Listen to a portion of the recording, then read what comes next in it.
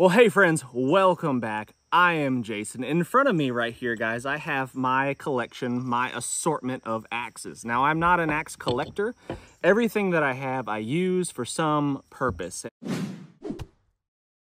And axes are really cool in that they are used for a multitude of different purposes, and they are very specifically designed for each of those purposes. So to find a one-stop shop, a one-size-fits-all kind of axe is a little bit difficult to do. Now, if you're an ultralight backpacker hiker, you're probably just not going to carry an axe for the most part. I mean, even a small one like this Tomahawk right here is big and it's bulky compared to like, a folding saw perhaps. For the most part, you're just not going to need it if you're one of those ultralight kind of hikers and you're on the trail.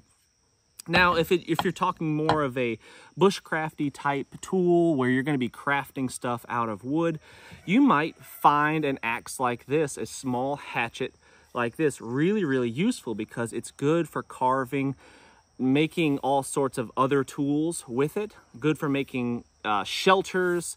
All sorts of projects can be accomplished with a small hatchet like this plum hatchet right here. Let's say you want to fell larger trees. You want to be able to chop down larger trees. You might want an axe with a longer handle such as this one right here. This is still on the smaller side of axes, but it's starting to take up a bigger space. And again, is this something that I'd want to carry in my pack? Me personally, no. I don't carry an axe for the most part. It's more of a home site or a truck type tool because of its big, bulky size. And like I said, if you wanted to take down larger trees, maybe you'd go with something like this right here. This is a Collins axe. This is actually one of my favorite axes. This was given to me by a friend, and I really, really like this one. This one has a 2 1/4 pound head on it. And the handle is nice and slender and smooth. It's easy to grip. And I just really enjoy using this axe right here. It's not too big, but it's just right. I can use it I can chop down pretty big trees with an axe like this one right here. And I just really like using it, and there's a lot to be said for that. Now, if I want to chop down really big trees, like I chopped down a tree behind me right here, about 100 yards behind me, a huge oak tree that was frozen in the wintertime. And what did I use for that? This giant double bit axe right here, this plum double bit axe. And I really like use this one for jobs such as that one. Could I have used a chainsaw? Of course. But sometimes I like to do it the old school way, and this is a very easy to maintain, easy to sharpen, and it will last you a lifetime tool. You could break the handle and replace the handle fairly easily if you know what you're doing, and it's just something that you could pass down to the 4th, 5th, 6th generations if you take care of it. Now, if you're beating it in the dirt and hitting rocks and stuff and really wearing away at the steel, eventually you're going to wear the thing out. But if you take care of it and you use it like it's intended, it will last forever. This right here is probably my most used axe as far as the time that I've had it. I've had this axe for over 20 years. This is a Fiskars, made in Finland. See that? Fiskars, made in Finland axe. And I have used this one a lot. This is the one that stays in my truck right here. It doesn't have any real sentimental value to me. It's not that expensive to replace this axe. It's pretty much bomb-proof. If it got stolen out of my truck, I'd be disappointed just because I've had it so long. But it's, not the end of the world. It is pretty much indestructible. A lot of people will argue, wooden handle axe over the synthetic, whatever, some sort of composite material this axe is made out of. A lot of people will argue that, if this breaks, you can't replace it. You can't replace the handle, and the axe is pretty much useless at that point. And I agree. However, try to break one of these handles. Even if you were trying to break this handle, it would be really, really difficult. You'd probably end up just hurting yourself before you broke this handle. You could run it over with the truck, and it probably won't break. It's really, really hard to break it. The only point that I would mention is maybe in ultra cold climates, perhaps this handle might get a little bit more brittle. I mean, sub-zero crazy cold temperatures, this might be more fractionable, easier to break in really, really cold temperatures, perhaps, but I don't know that to be a fact. Any of you Arctic dwellers, let me know what your thoughts are on that. This is a bomb-proof tool right here. I've used it for sledgehammer type activities, you know, really pounding stuff super hard. And then I've used it to clear trees out of the trail if when my truck approaches the road, or when my truck's driving down the road and there's a tree across the road. I've cut big trees in half using this, and then use the truck to pull the two ends apart and clear the road. Really, really handy tool to have in the truck. But again, it's big, it's heavy, and I wouldn't want to carry it all the time. It's just not something I'm gonna put in my backpack and carry into the woods, you know.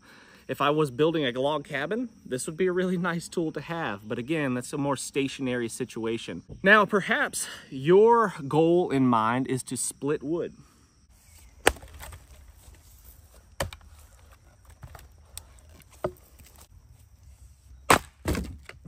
Now, perhaps your goal for your axe is to split wood.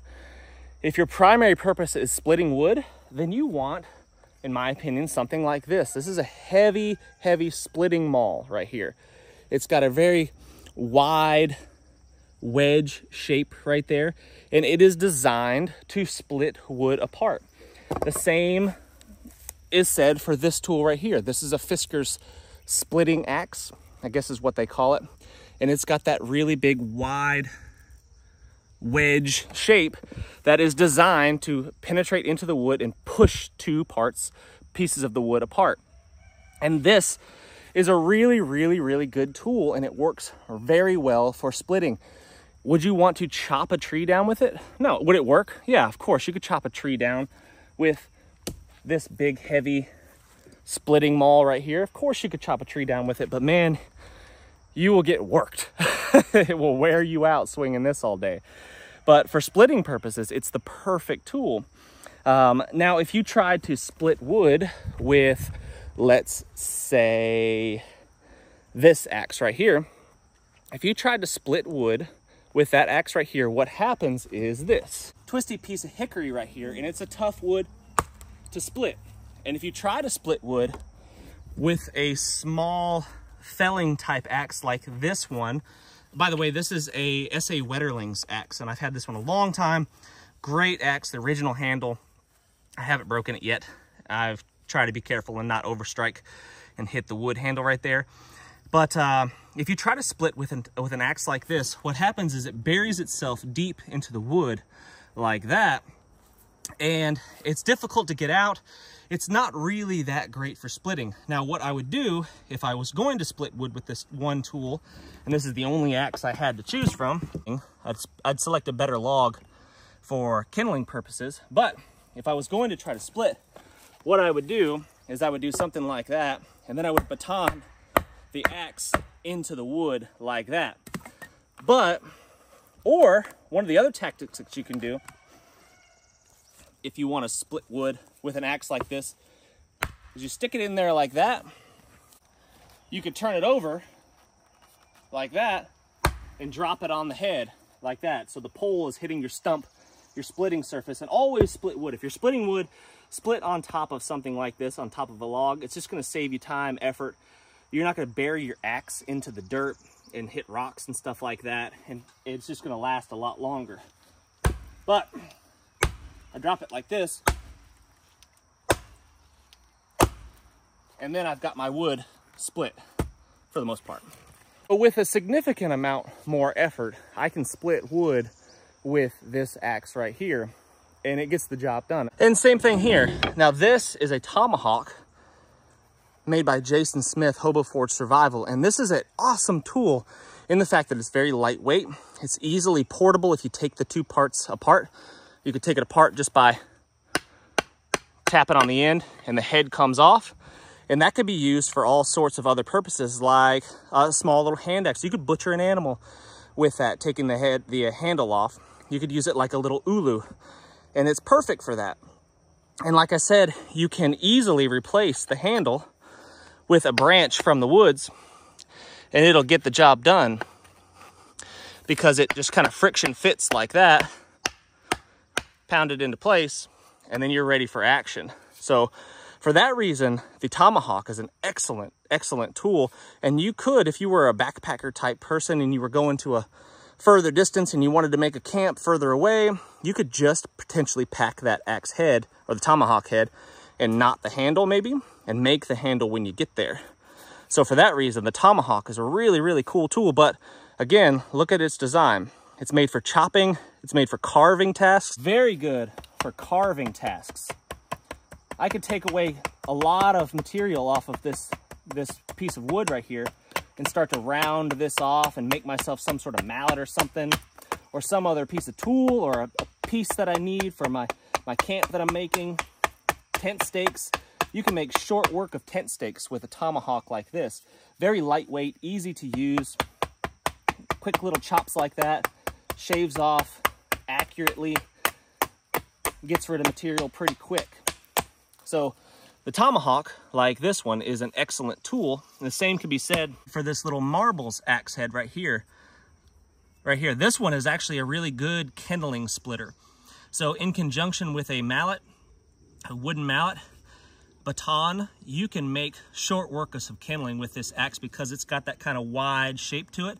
But this one is also quite good for carving chores because you can choke up on it. I made this handle in a previous video, and I made it so I could choke up on the axe head like that and get really delicate, fine, accurate little chops.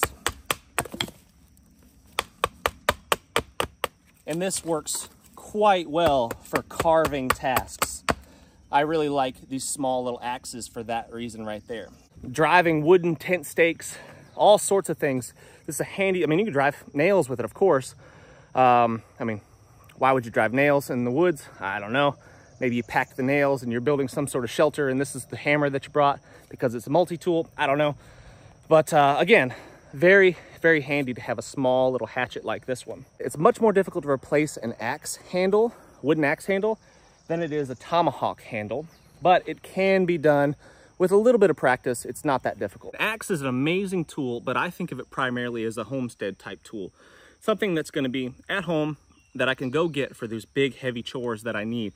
If I need to beat on something like a sledgehammer type tool, I might grab this axe right here, or even my big heavy splitting maul right here and use it like a sledgehammer. I've done it lots of times. If I need to chop some sort of big branch or a tree falls and it's, you know, hanging out into the field or something like that, and I don't feel like getting the chainsaw out and all that, I might grab this axe right here and just make short work of it.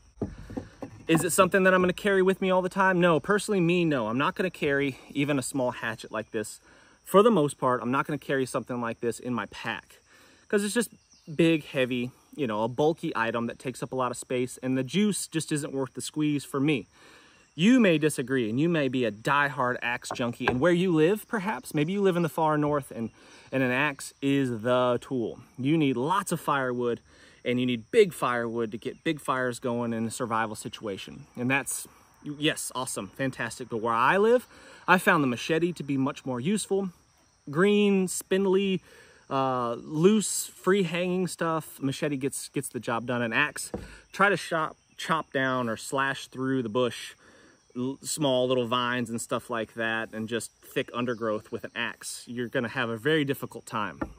And that's why it's specifically used, axes are specifically used in further north regions as opposed to, you know, let's say the jungles of the Amazon. They don't use axes there as much. Of course they do, but not as much as they would like a machete type tool. Or let's talk about a saw. A saw is an extremely useful tool, and for the most part, it's a lot safer. I've cut myself with this axe right here. I cut my leg really bad one time with that axe. Just a small lapse in focus, just wasn't paying attention for a split second, and that's all it takes to hurt yourself really badly with a really sharp tool. And we'll talk about that in a second, how to sharpen these things. And they should be really sharp because it takes a lot less effort. They're a lot more efficient to use when they're really, really sharp. Not necessarily safer. A lot of people say a dull tool is a dangerous tool. Yeah, maybe, perhaps, because you're putting a lot more effort into it to get it to work the way that you want. But a sharp tool is extremely, extremely dangerous if you're not careful. So, and I have scars to prove it. I am not going to carry a large, heavy axe like this with me in my backpack. As much as it's nice to have when you get to camp, I do not want to carry it to camp. If it's in my truck or I've got some other means of carrying it, then yeah, fantastic. This is a great tool. And I just really, really enjoy using them when an axe is the appropriate tool. Saws are safer, more efficient a lot of times, easier to use. You need to practice with these. It takes a little bit of practice to get good with them, get efficient with them, and to use them safely. A saw is pretty easy to use for the absolute beginner, for the most part. And the problem with a saw is that once they're dull, they no longer work really well. It's quite difficult, if not impossible, to sharpen some saws. So most people don't possess the skills to sharpen a saw. You're just going to dispose of it and then get a new one. An axe, however, and historically speaking, that's why axes were so popular, is because they were fairly easy to mass produce, and they were really easy to maintain and to use for a lifetime. You could take an axe like this and replace multiple handles perhaps, but this axe head right here, as long as you're not beating it into rocks, it's gonna last you your lifetime. And that's why axes were used on the frontier in America.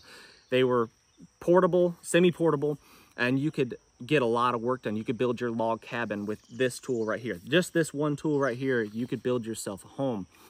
And it's why I appreciate them so much, and that's why I have all these in front of me here, is because they are really valuable. But anyway, let's talk about maintenance. My son got a hold of this little hatchet right here, this Fisker's hatchet, which is quite nice. And it's got some pretty good gouges out of the blade. It's got some pretty good gouges out of the blade right there. What I would do in a situation like that is you'd have to remove quite a bit of material to get past those big gouges.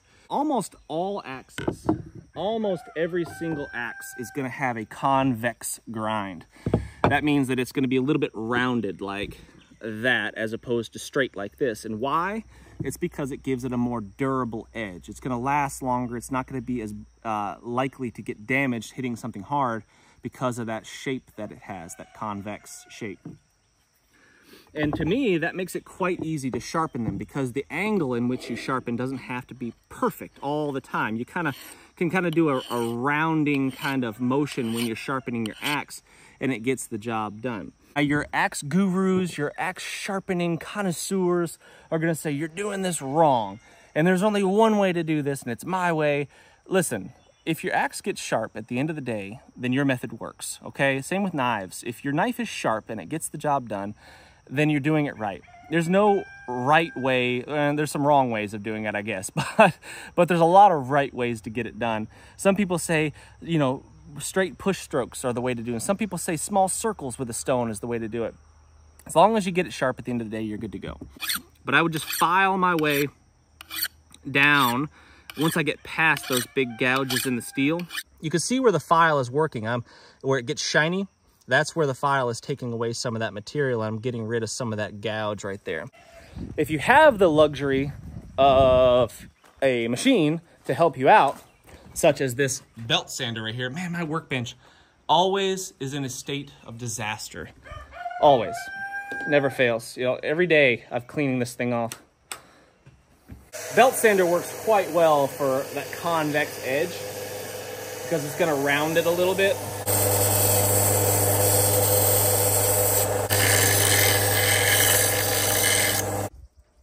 Maggie, what are you doing? What is it?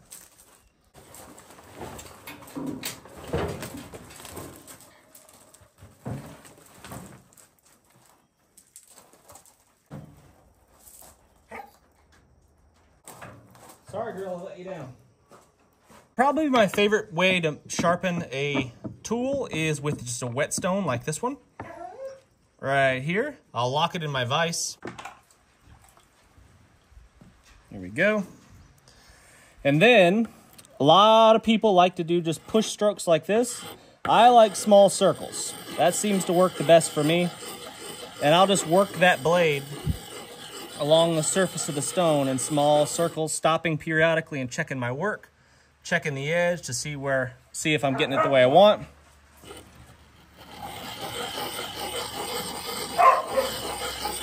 And you can sharpen, Maggie, give it up. No, stop. You can sharpen completely without a power tool, without a grinder, even without a file. You can do all of this repair with just a stone. It just takes a little bit more elbow grease.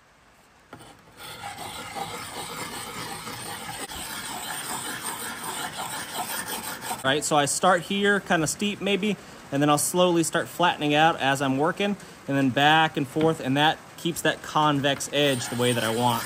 And normally, with good axe use, you don't have to do this much. Typically, I'll just take a diamond stone like this one, and I'll hit the edge of my axe after using it, and it touches it up, gets it back to brand new.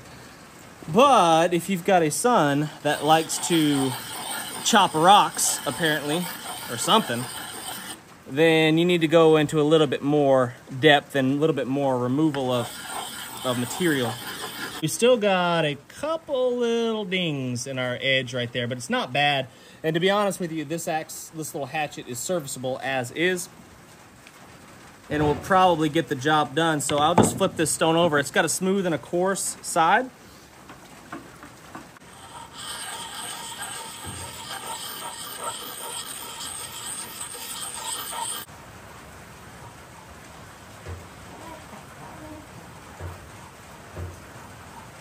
Yeah, she's really wanting whatever is in there.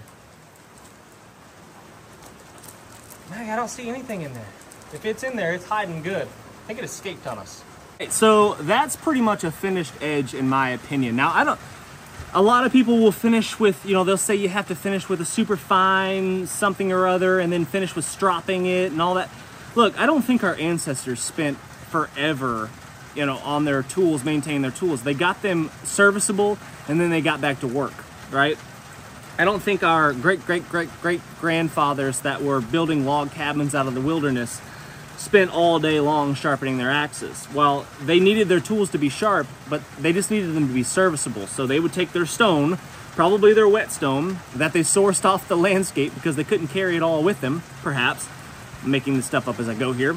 And they sharpened their tool with that stone to a degree that it got the job done. And then when it was no longer serviceable, they did the same thing and repeated until they wore that tool slap out.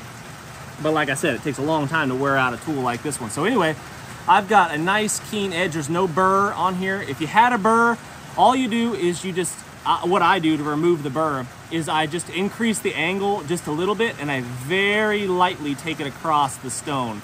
So I increase the angle a little bit more and then I very lightly take it across the stone and that takes the burr off. But this thing scrapes my thumbnail, right? Scrapes my thumbnail, it doesn't slide across my thumbnail, and to me, that is a serviceable working edge. I like to use recycled materials to build my barn, but that's what happens sometimes when you do that. I'm gonna have to fix that one. That's a bad leak right there. I'll get up there and put a screw in it, or I don't know, smear some caulk on it or something like that, some silicone. Now that our tool is sharp and ready for action, all I do, because pretty much all of my axes live outside, they live out here in the barn, so they're exposed, to moisture and humidity and all that. They don't get rained on usually, but they do tend to rust if you don't take care of them. So I'll just take some W like that. You can use oil or whatever, but I'll just take some WD-40 like that, give them a quick spray, and then it's good to go back on the shelf in the barn or wherever I'm keeping it. My wooden tool handles, I usually use boiled linseed oil. So like for example, this splitting maul right here, I'll take some boiled linseed oil out of my jar, dip my rag in. This has been coated plenty of times with oil, so I don't feel like I need to soak it. So I'll just take a little bit like that and rub it all over the handle like so. And I might pour a little bit on the end of the handle right here where it inserts into the axe head. I might do a little bit more there, but otherwise I just dip in there and lightly coat the handle with boiled linseed oil. And that's pretty much all I do as far as maintenance goes on my axes.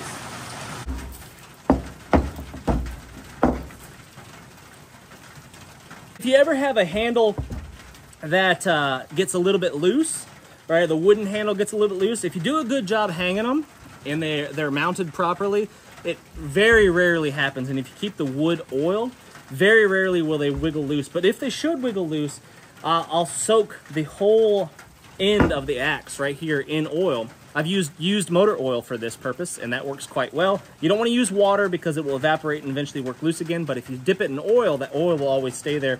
And actually, use motor oil works quite well. I've had good luck with that. So I'll soak that whole thing in some oil, or linseed oil, that's good too.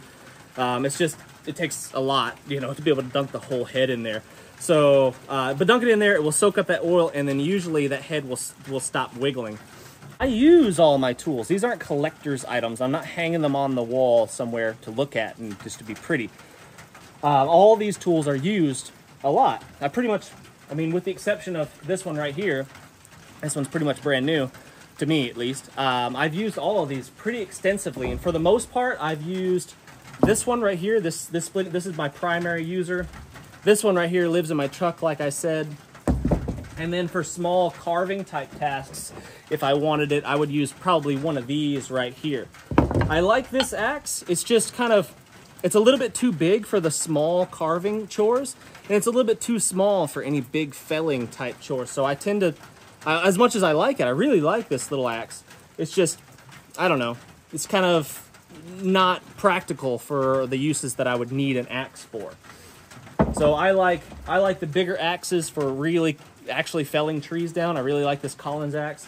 And if I'm splitting wood, I'm going to be using this right here for the most part, 99% of the time.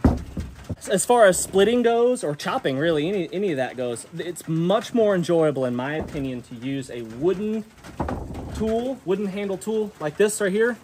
This wooden handle is much more enjoyable to use. I get less blisters. It seems like my hands get less fatigued. And there's the vibration on impact is much less. It doesn't hurt your hands as much as it would on one of these synthetic, indestructible type handles. So these are great because they're hard to break, if not impossible. But the user experience is just not as good in my opinion. So should you own an axe? I guess it depends on what you need an axe for. You know, where do you live? What are you going to do with it? I think so. I think every homestead, every home, every truck should have an axe because it's just really useful for beating on stuff like a sledgehammer and for some big heavy chopping tasks, and they are as reliable as all get out. I mean, it's very easy to maintain them. They last forever. They're not as finicky as like a chainsaw. You know, a chainsaw is awesome. You can get a lot of work done with a chainsaw way faster than you can with any axe or saw. But spark plugs, fuel, air filters, chains getting dull, falling off, like there's just a whole lot more to it, a lot more maintenance involved in a chainsaw. And for long term, you know, let's say long term grid down, post-apocalyptic type vibes going on around here, an axe like this, the splitting maul right here, it's going to always work. As long as you work, as long as your body works, it's going to work. So which axe do you want? Depends on what you want to do with it, right? If you primarily are going to be splitting wood with it for your fireplace, then you want a splitting maul, right? You want, in my opinion, you want something like this right here. This one is my great uncle's, I believe. Yes, great uncle. Might have been his dad's, who knows? This is a really old one, and I just really enjoy using it. This is the one that I use all the time. You probably want that if that's your primary use for an axe. If you plan on chopping down big trees, a double bit like this one is awesome. It's hard to beat it for big trees. If you just want to do some camp chores, bushcrafty type stuff, a tomahawk like this one from Hobo Forge, man, it's hard to beat. Or, you know, a small hatchet like this one is hard to beat. And like I said, the middle ground, I don't have. And now that I've got a lot more experience using axes, I thought that the middle ground was the way to go. You know, originally I thought that this was the way. It's going to be the best of both worlds. I'll be able to carry it with me in a backpack. It's going to get the job done no matter what. But I found that it's just too big, too heavy to carry with me all the time. And it's just a little bit small for big felling chores. I just don't like the middle ground. I don't have as much use for the middle ground. So for me, I would get a splitting maul like this one. I would get a small carving hatchet or tomahawk like this one right here. And then a felling type axe like this double bit, or like I said, I really like this Collins right here. This is a larger axe, not huge, 2 1/4 pound head, not a huge axe, but big enough to get some bigger chores done. If I was just gonna buy one, of these, I've had this one a long time. For the money, it's hard to beat the Fiskars like this one for the money. If I was just gonna buy one of these axes and none of them had any sentimental value or anything like that, it'd probably be this guy right here. A medium-sized, little bit larger felling type axe right here, this Collins, with a nice slender handle. And if you don't like the handle, wooden handles, you can always change them, right? You can thin them out. If this was too beefy for me, I could take my wood rasp right here. I could take my wood rasp and I could thin out that handle and I could shape it the way that I like. If I could just buy one of these axes, it'd probably be something like this one right here. Inexpensive. A Collins axe is not super expensive.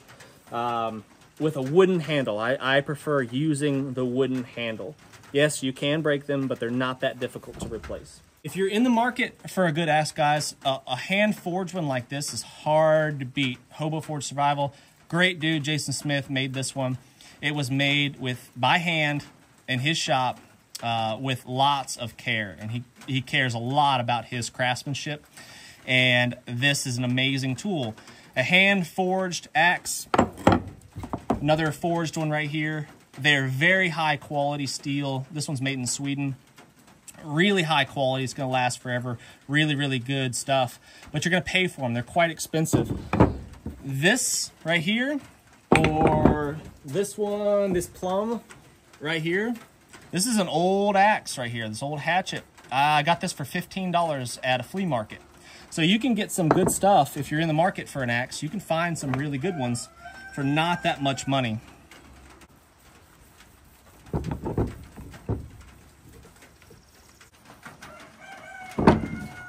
Axe maintenance done. Guys, thanks so much for watching. I really do appreciate it. Hopefully you picked up something useful out of this video. If you did, or you didn't, share it anyway. Share it with somebody. Really appreciate the shares. Help out a lot, actually. Hit the thumbs up. Subscribe if you haven't done so already. And I cannot wait to see you on the next one.